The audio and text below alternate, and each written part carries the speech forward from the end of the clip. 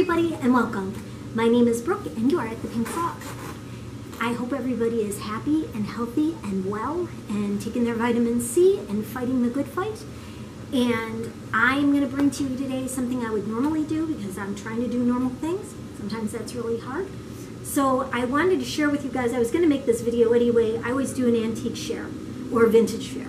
So I had been down in Florida, and before the lockdown happened and before even that, I did some shopping down here on my time off, and I got some really cute vintage finds. So I'd like to share those with you guys today. And I'm going to start off with a bag. One of the places that I love down here is a place that's called Now and Then Gallery, and they are in Jensen Beach. And they're a place I've talked about before. They're on Federal Highway if you're in Florida and the lockdown is over with, or even if you can order things online, which I haven't really checked out since this happened. I would definitely say they've got the cutest stuff in the whole world. So I will show you some of the wonderful things that I found. One of the things that I really loved was, I like going back in there. I go there every year that I come down to Florida, anytime I'm here. And if I see something that's been in the shop for more than like 2 or 3 years, I'll end up waiting and seeing what happens, and I end up getting it. So one of the vintage finds that I had was the things that I found. It is a little turbot, not turbot, is it a turbot? A little Lazy Susan. And you can put all your goodies in here, and then this opens up.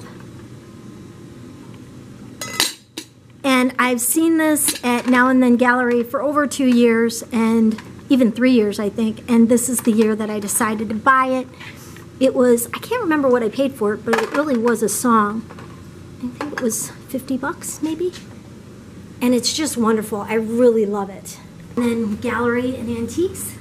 The other thing that I found that I just really was nuts over was this lovely little piece of nostalgia. I thought this was really neat. It has recipes on it. It's a little dusty. And then you put the little recipes in here and you flip it up. And it was really sweet and cute. There's little recipe cards in there, which I just really thought was adorable. My kitchen in my house has a red and like a cream theme, almost a little lighter than this, a lot lighter than this, but it has those colors in it and some white. So I thought that would be perfect in my kitchen. And it says on, kisses don't last, good cooking do. Kisses don't last, but good cooking do. I'm sure everybody is having a lot of fun cooking at home right now. But I thought that was really neat. I don't know how much I paid for this, maybe 5 bucks, which I thought was a dream. Really cute, super adorable. I absolutely loved it. I thought it was really cute. Then, the other things that I found, which I thought was really sweet, is I like unique salt and pepper shakers. So I got this one, and its counterpart is right here. These are really sweet and really cute. I think I paid 5 bucks for them. They're really adorable, salt and pepper shakers. Really cute. I also went to a place that's called Annie's Antiques, which always never fails. I found some of those beautiful gowns there. Everything there is just beautiful. And I got this lovely teacup. It's just really pretty inside.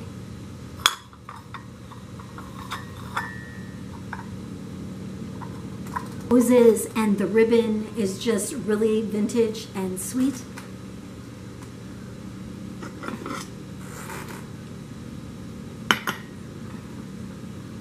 And the name of it is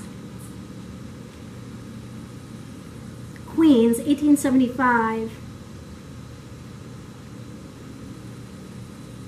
Tea, so I thought that would be fun for a little afternoon tea. Then you can't get very far for having afternoon tea, and these aren't antique, but they really are cute. I went to Home Goods, and right before all this happened, they were saying that Home Goods and Pier 1 were going out of business. So I can't see that happening, but maybe now I can. But I got these adorable spoons. They are so cute. Just absolutely love them. So cute with the details with the little teacups, and I mean tea teapots on them. Really super cute. And I got 2 of these. They were $7.99 from Home Goods. Really super cute. They will go great with the little tea. Then I stopped by Annie's Antiques, and I ended up getting, I love sterling silverware. I love anything to do with like demi-tasse forks, knives, spoons, excuse me, and I got these allotment of 5, excuse me, pardon me, 1, 2, 3, 4, 5, there are 5, and they're really beautiful. I love the detail on them. And again, these are from Annie's Antiques. The flowers that are on them that are just so cute, they're lilies. And the lilies on there are just wonderful. These are great dessert forks, absolutely beautiful. Love them. And Annie's Antiques has really beautiful antiques. And that again is wonderful. There's when I see handkerchiefs, I just have to get them. They're so lovely. And I thought the daisies were so beautiful.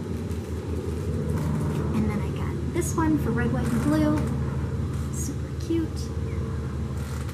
This one I thought was really neat. It's a vintage. I got this for $2. Haven't even taken it out yet, but I thought it was really cute. So reminiscent of the 60s or the 70s. Pretty much the 60s, I would think. So absolutely adorable. And I take these, the name on here is Mary Lewis. Lewis. It says Mary Lewis on them. Anybody knows any information about Mary Lewis and her handkerchief or napkins? But I wear them with a pin on my shirts. Sometimes I make little ties out of them. You know, cute. Then I got this one, which I thought was really pretty and feminine with the floral detail. Really super cute. And this one, now I love this color combination. Very reminiscent of like the 40s, I think. And there's cherries on there, really super cute. It makes a cute tie. That's a little dirty, so I use this side. Super cute. Now then, let me put that back in its little case. I got really, really neat jewelry from, and that wasn't Goodwill, it was a hospice center that is down here. They have a lot of places for hospice. So I got some really neat, I'm going to show one other thing. At Annie's Antiques, I got this beautiful pin. Love this. It reminds me of something that is Art Deco. Sorry if I don't have a steady hand. I've had a big Coke today. I love this. It's a little guy in a cart, and there's like little faux diamonds in there, and he's got a top hat, and he's carrying, it's a Hackney, but I thought that was really sweet and pretty. And then I got also this pin, and this one is, it's not anything real special, but I thought it was really neat. I got a skirt that goes with it that was unique and different. And then I got, these are so cute. I love them so much. I got these at Annie's Antiques for a beautiful price. Isn't that pretty? Just gorgeous. The pearls and that green glass. Really pretty. Then, one of the things that I absolutely saw that I fell in love with was this dog pin. Poodle pin. So cute. The thing that makes it really unique is its head turns. You turn it to the left, you turn it to the right. And it's really super cute. Then I got this pin, which I want to take a little painter's brush and attach it to. I've always wanted to have an artist's palette. And I finally found one. This was $10. And there's a little crazing in it, but that's okay because I'm just going to wedge a little, maybe I'll wedge a little paintbrush in there. And last but not least, I got this adorable pin. I love sailor pins. I love red, white, and blue. So cute. sailing over the 7 seas. So those are all my finds that I found on my adventures while I was down here. I hope everybody is doing well and happy and healthy. I have another video coming up later on. It's going to be of the vintage bathing suit that I made, and you guys haven't seen me wear it.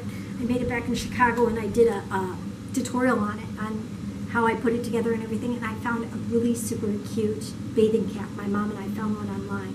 So I'm going to share that a little later. You guys stay healthy, stay happy, stay well, fight the good fight, use your Lysol cleaners, use your hand soap, check on neighbors, make sure that the elderly that are in your community, give them a call. If they don't have any friends or family, they would really like a phone call. Even call your community church and find out, or even in your community, find out through the police department or anybody if there are shut-ins that don't have anybody to talk to. A phone call can really connect people, because the elderly, in your community may not even have a computer. So a phone call would be really nice. And you can check in your communities to see if there's phone numbers of people that are shut-ins, people who need their dogs walked, that sort of thing. I pray everybody's happy and healthy and well. God bless you guys, and I'll see you real soon.